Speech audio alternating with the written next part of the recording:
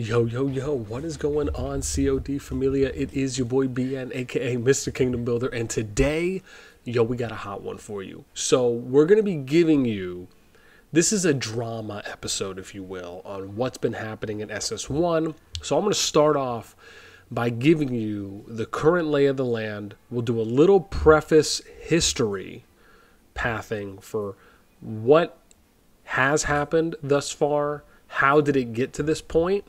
And then towards the end, I guess after we do, well, maybe not towards the end, but just after that, we'll then dive into some of the drama pieces that I've been hearing from some players when I had asked. Now, of course, I'm going to keep things anonymous and try to keep things as broad and vague as I can. Again, I did get some permission to show off some chats, but I'm not sure if we will or not. I can more or less kind of paraphrase. And let me preface with that. Again, some of these things I can definitely speak to, and I do feel that they are more factual. Other things are, again, more speculation based on what I'm hearing. However, we'll touch on quite a few of these. It might be interesting, so we'll see where it goes. And as always, if you enjoyed the content, make sure you sub, like, ring the notification bell, and if you want to join and be a part of our conversation, hit up the Discord. You can find a link to that in the pinned comment description right down below. And remember, new videos are coming out every day at 14 UTC in-game time, which you can see here. Oops, I actually can't do that. Hang on, we're going to zoom in real quick. Right, bam, right there, top right. Outside the game, 9 a.m. Eastern. Okay, so let's preface first with how did things get to where they are, right? So let's do a brief breakdown. They're initially started, right, out in Zone 1. For most of you that know, Forgotten Lands basically became the PvP zone here in SS1. Now, SS1 is the first merged kingdom between Kingdoms 1, 2, 3, and 4. After Season 1 finished, now this SS1 is in Season 1 Plus, though from what we've been hearing, it most likely will turn into Season 2, and 1 Plus is just kind of the temporary title that this has. Excuse me. Whew. And so, as we are here with this culmination that pinnacleized, if you will, right, kind of hit peakness, if that's a word, and yeah, basically gathered here in FL for this region to Zone 1. The northern alliances, right, like we talked about before, this is the big thing here. So if we start here at the north, alliances like TA, TR, GRZ, right, which was one here. These alliances kind of came in from the west. And I'll give you an example. If we look at Kaltia, right, you can see that you have TR here, right? We have TA. And then if we go over here into Sophrostia, we got 4BDN. And then I think GRZ is somewhere up here on the north, I believe. ROG, unless they've just totally moved at this point out of here. Yeah, so they moved to Nivola. So, right, then you have GRZ. So these essentially kind of four alliances, and I guess you could say, sorry, NT45, I didn't mention them as well earlier. Right, these kind of, as far as the ones that are still fighting, right? And yeah, you got 4BD1 as well, I should say. We kind of started over here on the western side of the continent. And so then you start seeing them kind of slowly move over here. And then now right, where the big fighting happened was here in Forgotten Lands. And then from the southern side, this is where you had APK, you had YFT, we had GOK, UNT was there. And, oh gosh, $10 I think Unit was there at one point. Holy was there, POS. Right, so you had these alliances that pretty much started off here in Burning Lands and then also in Zoland. So those are the two regions, Zone 1 regions where they did. And then essentially they started pushing up north. And this is where they were initially fighting King. Right, for those that may or may not remember, I don't know if the King still has any territory up here. It's probably all cleared by now. But at one point, King was essentially right here, around this area. Which is where they were kind of building up. And there was a fight that happened between their alliance and I believe either at that time, if not shortly after, that's where you had 4BDN, 4BD1, and then NT45 was fighting. And then at that point, it was kind of somewhat evenish, right? Because you had right, you had the Southern forces versus the Northern forces, and it was kind of like 4-5 versus 4-5, give or take. And it was pretty close. And the Southern forces at the time, right, and remember, the Southern forces were coming from Kingdom 4. So it was kind of Kingdom 4 versus Kingdom 3, 2, and 1. Now, the Southern forces were pushing, right? They ended up pushing King back, and then they were even pushing more. At this time is when you had TA, TR, and GRZ start to get a little bit closer in joining the fight. I think TA still came in first from what I can recollect, and then it was GRZ, TR, and even NT45, right? Obviously was still in the mix there too as well. At that time is when you saw the North getting pushed deeper and deeper into the South, which is kind of what you see happening now. So an example, NT45 was able to push all the way down, 4BDM pushed all the way down, TA pushed all the way down, TR was there too as well. I believe they were here, yeah, and then they removed some territory so they could start rebuilding. Right, you had K4NG, K2NG, a few others. Well, that felt great. And so anyways, as we move further, oh wow, did I actually not clear this? Shocker, we got to clear that out. So now we get to a point where Zone 2 is opened up, and Atherin then becomes kind of the next staging area, right? So you have the Southern forces that more or less get pushed out of Zoland. They have to retreat back here over to Burning Lands. That's where you see POS, GOK, UNT, APK.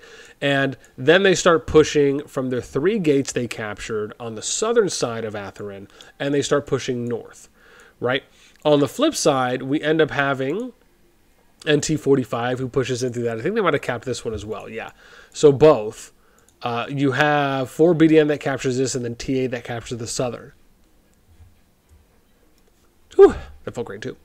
And so now, based on where they are, this is something that has hit kind of this breaking point. I don't know, well, breaking point might be harsh. I think it's more appropriate to say that based on where both sides have landed, the Southern forces just have not been fighting as much, whether that's due just to unit troop depletion, having to wait for heals, but then there's also been some drama.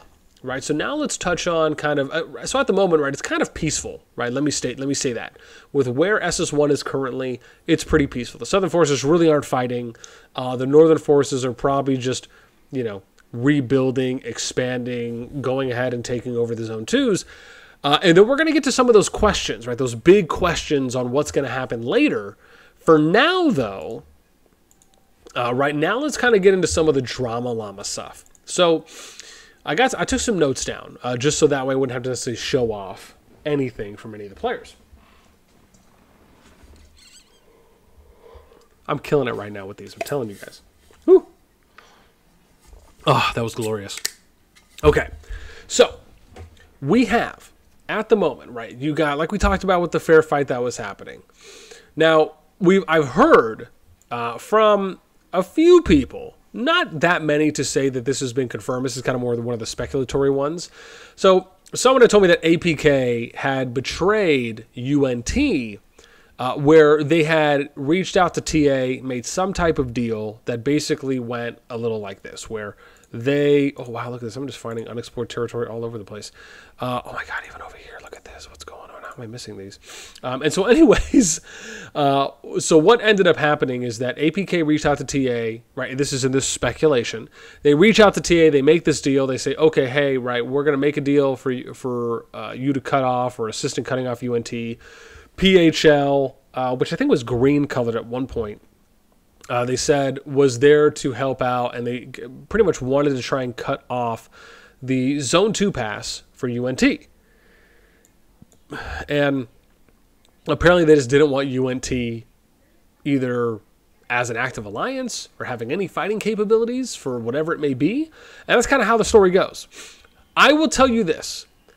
I can, at minimum, speak to the accuracy of that APK had reached out to TA to do some type of deal. As far as the particulars on what that deal entailed, how that factored into PHL and UNT, I cannot confirm that. But I can tell you that they did reach out because I have seen screenshots that show as much for that happening. Something else I was told was that APK members, right now, let me go beyond this, right? So let me do a little side pivot. So then what ended up happening, right, is that you have UNT, who is now, for the most part, joining, from what I've heard, most of their players are joining POS. And when all of this went down, APK members were apparently told last minute, or did not find out until last minute, that there was this kind of backroom deal that was going on. And that led to some APK members leaving APK and going to join POS. I'm not sure if any joined UNT or maybe even GOK if they're still in the mix. But I have heard that some had left to go and join POS. Now, that is something I can probably more, I don't know if I want to say 100% confirm, but I can definitely speak to a little bit more of that accuracy because I've been told that by multiple people. That part at the end. So now you're in this interesting situation where, right, and then let me talk about POS, right? So POS as well I think had reached out to one of the Northern Alliances, and I think it might, I don't know if it's TA or another, but there was something about, from what I had heard, about, you know what, we're not going to kind of push each other and we're going to try and fight, just fight open field. And so I don't know if that's kind of the similar thing that APK has, right, with them, because from what you can notice here, right, is a few things. UNT is the only alliance that has had its territory pushed back to the level 2 pass. So do you make the argument that that kind of corroborates the story from what we've been hearing? Is it still maybe just conjecture at that point? But when we look at POS, when we look at APK, their territory is still intact. Now, bear in mind, POS did have territory, right, over, gosh, where am I looking right now, right? It was, where's that? Oh, right here. So they had it right here, right? There's this ramp. We showed a video of this when we were showing off some of the SS1 war footage. There was a ramp right here. So they had at least, what, five, six more flags until they got pushed back here. But now no one is, for the most part, attacking anyone, right? I mean, if I look here, I don't believe they're doing any flag build-outs on either side. If we go over to the western side here, you can see that I don't think anyone's flags are being attacked. Right, so yeah, no. So no flags are being attacked there. It doesn't look like they're pushing out anymore either on any side. And so for the most part, right, they're kind of at this stalemate, this kind of stagnant point, if you will, where they're going. Now, yeah, they're building a flag out from what it looks like. Is it GRZ? Oh, 4BDN. So 4BDN is building a flag out, but they're probably going west over here. They're probably trying to build over to the Necro. And so with all this in mind, right, that's kind of where we're at right now, which is there's no fighting that's happening. And let me state this, right, for anyone who wants to comment on the validity, the accuracy, maybe the inaccuracy, or maybe just kind of share something from your POV on how things have gone down, I'd love to hear, right? Let me know in the comments below. But now we kind of get to this point, which I think is probably the more interesting of everything. And I'm going to share a little wisdom here, right? Let me give you a little nugget, some nuggies, if you will, as I tell my girls. With where the situation is right now in SS1, there's a few things that I think can happen. However, let me first state what I think was a complete blunder by the North, right? And this is, again, right, if we look at, let's do this. If we look at the rankings real quick, right? So let's go ahead and do it. Let's look at some rankings so I can really break this down, right? Shout out to my boy Ghosty, right? #1 strongest player in the game. And the Shockwave 2, Junie 3, Ripper 4. Okay, so let's do this. So Alliance power, right? So let me show you first, right? So you can see here, right? Remember that UNT was up here, right? UNT had more power. They were like 1.6, almost 1.7. And now POS is almost at 1.6. And you can see here that even APK, right, is now under a mil. UNT way under a mil. So, right, what used to be 9 to 10 alliances about a mil power is now being just further condensed. And if you look at it at the moment, oh wow, so TA actually filled the remaining spots. And right, there's only 2 spots there in Forbidden. POS has 2 spots available. NT45 has 1. TR, none. 4BD1, none. Let's look at GRZ. Oh, 140 over 130. Wow, so they're probably building back up, more or less. Yeah. So when you look at the situation now, right, you pretty much have, right, it's like a one, it's almost as though it's a 1v7, a 1v6. I would say 6, because APK for the most part, I think, just kind of really did more of like an NAP type. Well, it seems that it could have been like an NAP type of a thing. Now, if the whole story is true with what they did against UNT, then okay, right? Then you could make the argument that it's probably a 1-2 versus 7 at this point, right? Because who knows what's going to happen with UNT. Even if you look at, let's look at territory. Well, they still have a bunch of territory, right? So the thing is that if whether or not UNT is just not going to become a fighting alliance anymore and it's just going to be POS, then you're looking at either a 1v6 or a 1v7 with POS. They're probably not going to fight that. And what this means, and I'm going to circle this all back around to how this really plays into what the North decided to do and how they just messed up, is that they did not calculate ahead of time what the fighting capacities would be for both sides. If you remember in one of our previous videos, we did a breakdown of this, right? Where all they had to do, I think we were saying at the time, all they had to do was just have Forbidden, switch sides, right? Go and join the Southern Forces, and you would pretty much have near equal power balance between the active forces then of the North, if you totaled up their total power, and the active forces of the South, right? You would have near, I mean, it was like, what, 100K or 200K power difference, I believe we talked about. And so that to me was the biggest blunder here, right? They had great PvP engagement, great PvP participation in Zone 1 and Forgotten Lands. I mean, it was just bananas.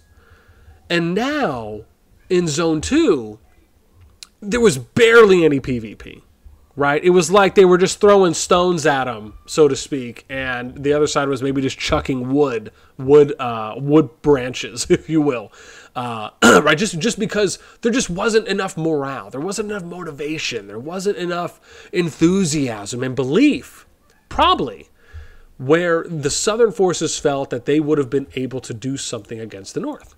And so now you get into this situation, which is why I say the North really blundered this, because really what happened is, right, when you think about the decision from TA, TR, GRZ, and any others that had came in later, is they really should have filled in to, and this is one of the things that I often talk about when it comes to understanding player psychology. You have to understand that the way that the power visually looks is a big psychological factor, right? This is like psychological warfare before the fighting actually happens. And to understand this, right, let me go back here, and I want to, I'll give you guys a brief little masterclass here because I'm such a generous soul. So if you have this, like we showed about in my previous video, right, where we did all the data and the number crunching.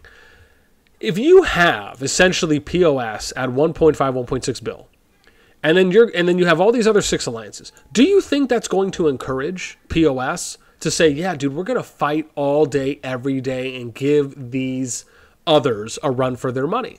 No, that's not. It's the complete opposite. If anything, it discourages and demoralizes them to not want to necessarily fight.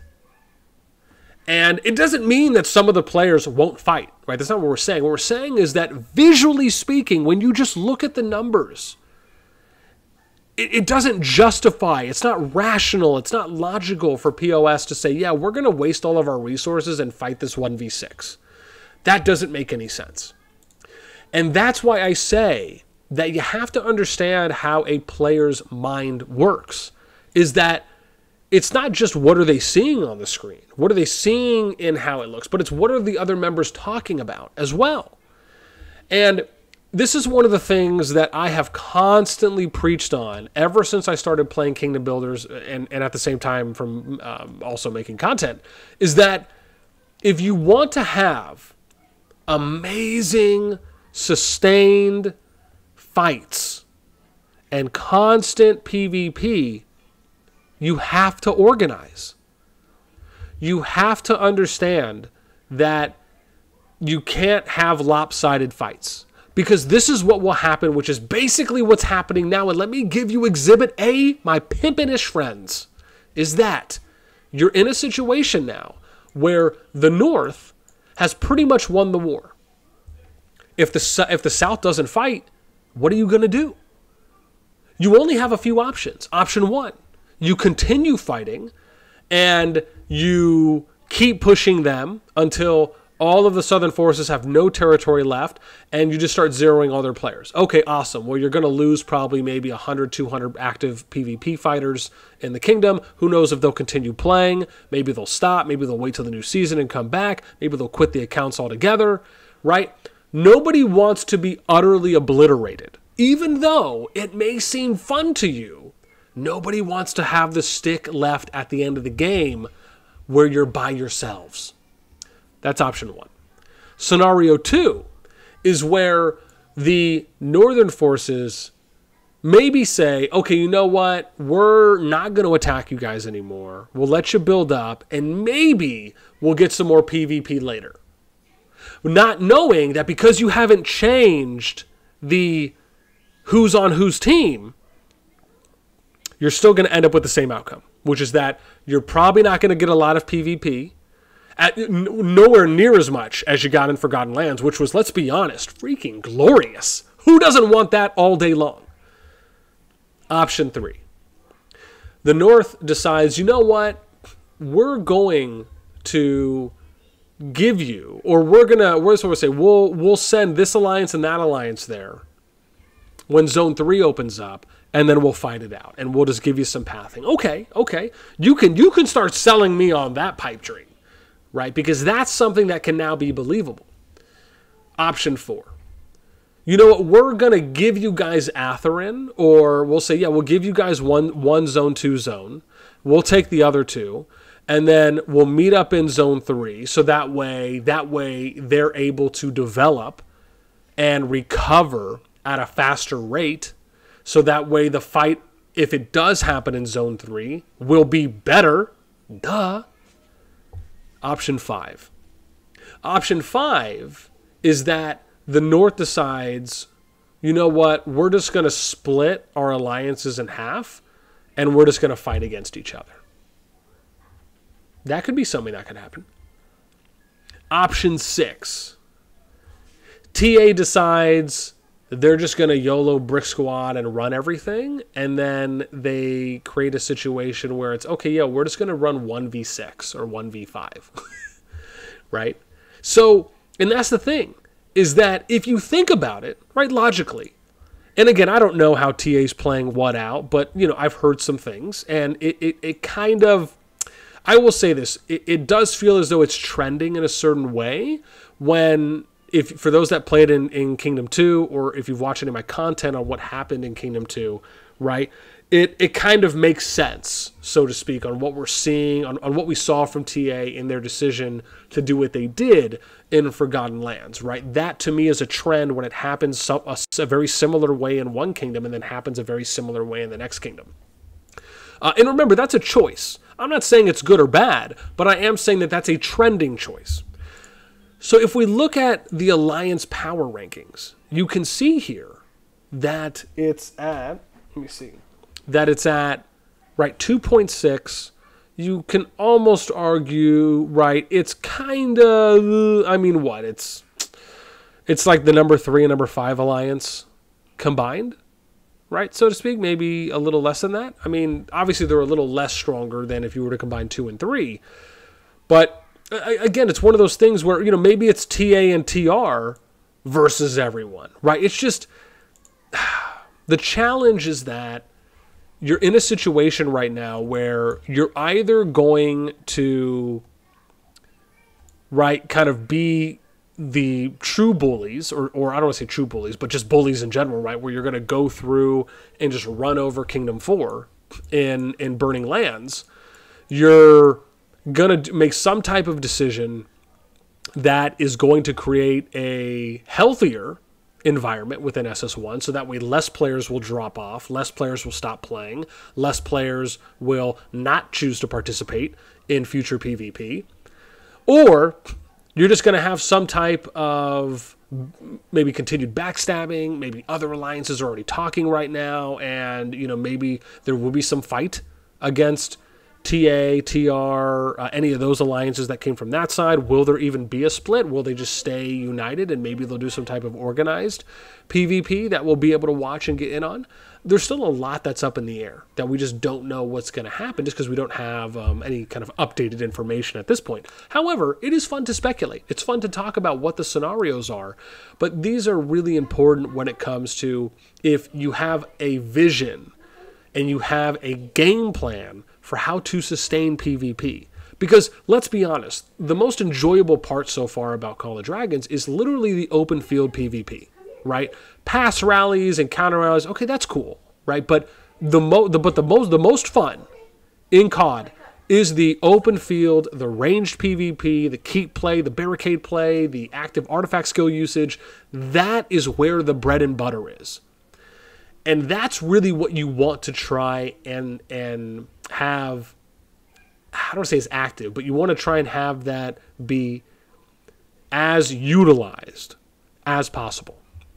So with all of that being said, that's pretty much it for me. Again, I actually didn't expect to make this video be as long as it is. But for those of you that enjoy watching or even just listening to these in some type of podcast format, because I just like to talk, then that's dope. I love it. Again, like I said, let me know what you guys think in the comments down below, right? Again, whether it's something that I spoke to with accuracy, with speculation, right? I want to hear your thoughts. Let me know what you guys think down below. That is going to be it for me. As always, until next time, I will catch you later.